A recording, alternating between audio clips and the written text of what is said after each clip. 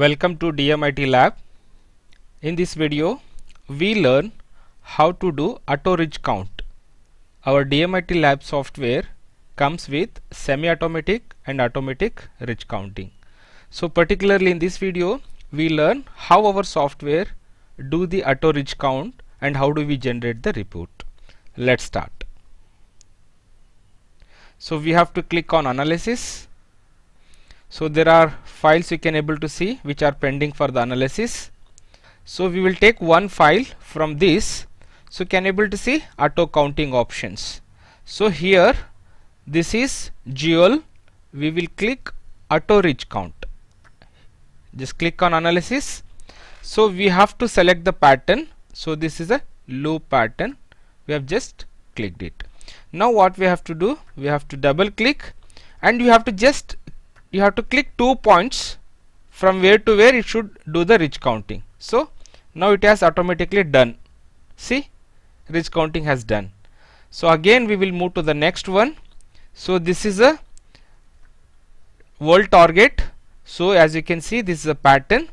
Now again double click, just click here and click here. That's it.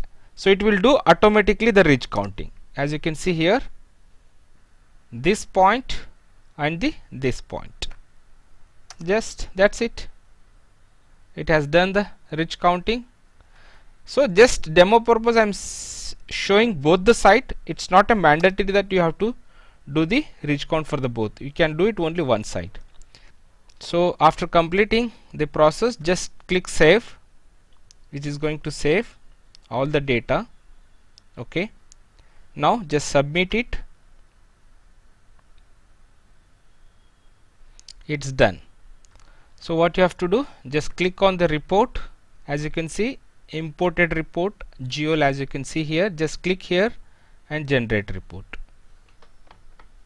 So wait for some time to calculate the data. See, as you can see, which is calculating and generating report PDF file. So finally it should come here, report generated successfully. So till that you have to wait for it.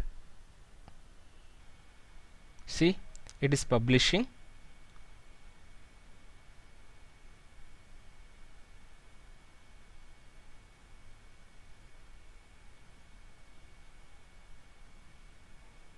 Wait for